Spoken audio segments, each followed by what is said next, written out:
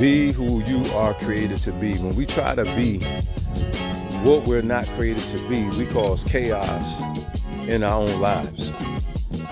If you jump off a building, you're going to find out very quickly that you're not a bird that can fly. Okay, family? Be who you are created to be. The queen bee was created to be the queen bee. The queen ant was created to be the queen ant. In other words, some of us are chosen to be CEOs and some of us are chosen to be workers. So also, don't try to make somebody fit where they don't belong. Okay, you'll tear something up. It's just like those shape blocks when we were children that was designed to go into a certain shape. Well, if you take the shape that it wasn't designed to go in there, it won't fit.